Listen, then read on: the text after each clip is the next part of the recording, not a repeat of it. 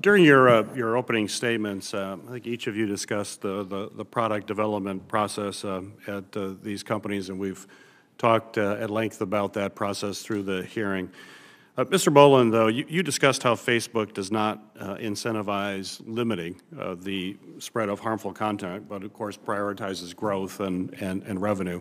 So could you tell the committee generally what metrics inform employee compensation at the company? What goes into that? Employees at Facebook, you kind of receive it's about rewards, right? And so the rewards that you receive is your cash compensation, your stock compensation, then promotions.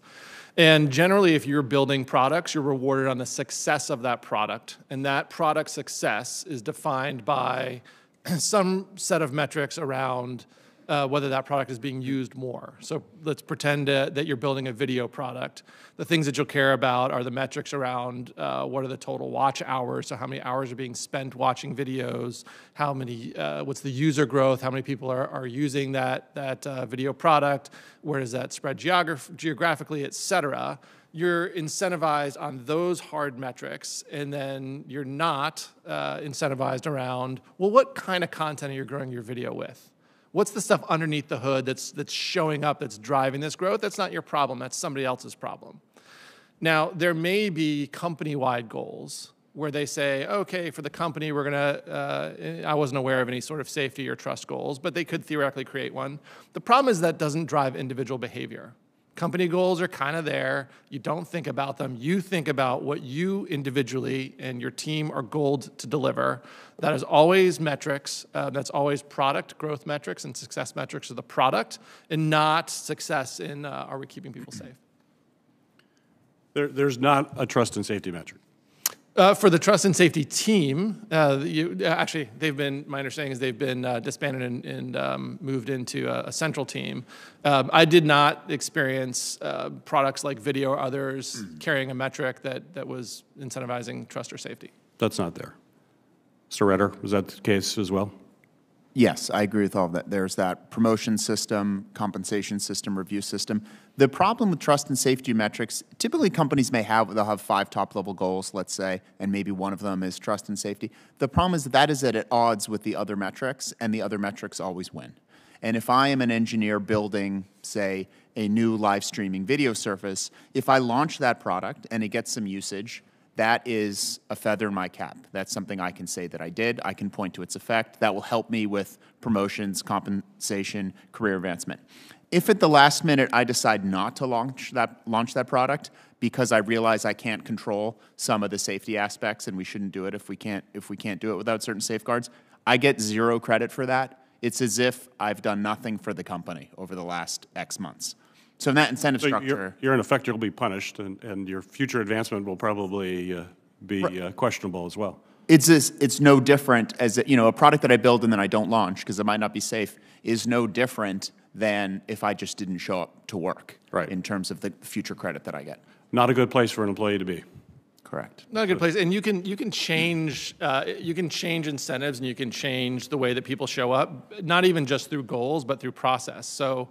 There was an example where when Facebook started as a desktop site and moved to mobile, Mark Zuckerberg required that all products that were demoed to him in their demonstration, that they had designs around that. He kicked the first team out that came in without that design, and suddenly everybody was thinking about mobile designs.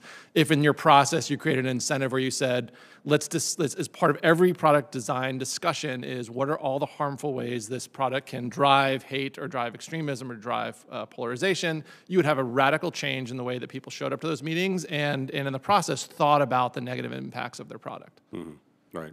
Well, Mr. Boland, before you left, it's my understanding, and correct me if I'm wrong, but that you voiced objections about how Facebook recommendation algorithms were actually promoting extreme, hateful, and racist content. Is that correct? That's correct. My concerns were specifically around racist content. So what was the reaction from your senior leadership within Facebook when you expressed these concerns?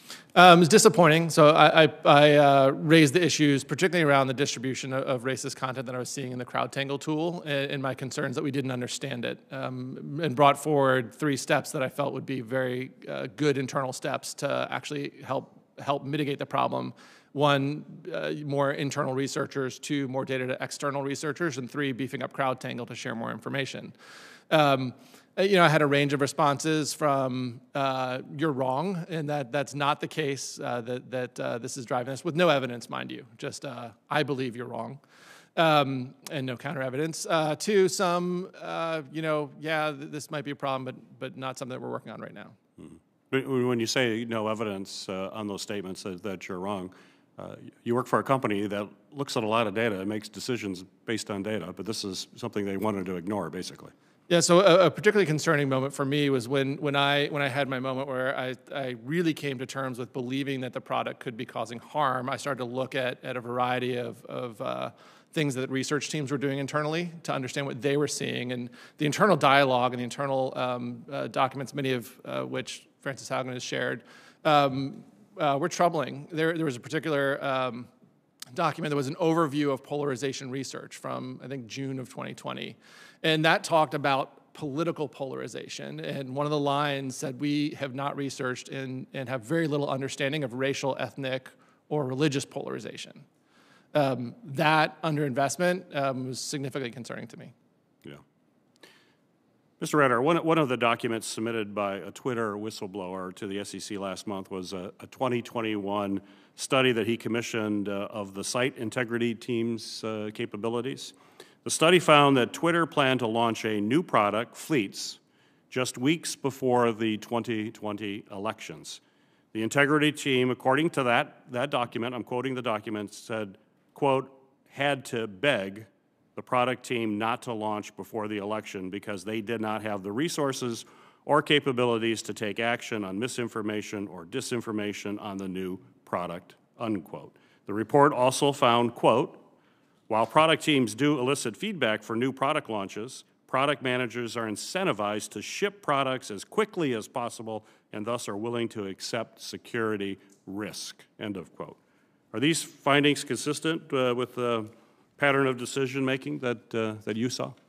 So with the caveat that specific example happened after I was there and I can't speak to it, that's absolutely consistent. In fact, I would be surprised, given the incentives at play, if the product team had done anything else. One way we used to talk about product managers is they're, quote unquote, the mini CEOs of their product, and they get consultation from other teams, trust and safety, legal, finance, compliance, but it's their decision to launch or not. And again, there is no possible credit or reward from not launching, whereas there's possibly a credit or reward from launching.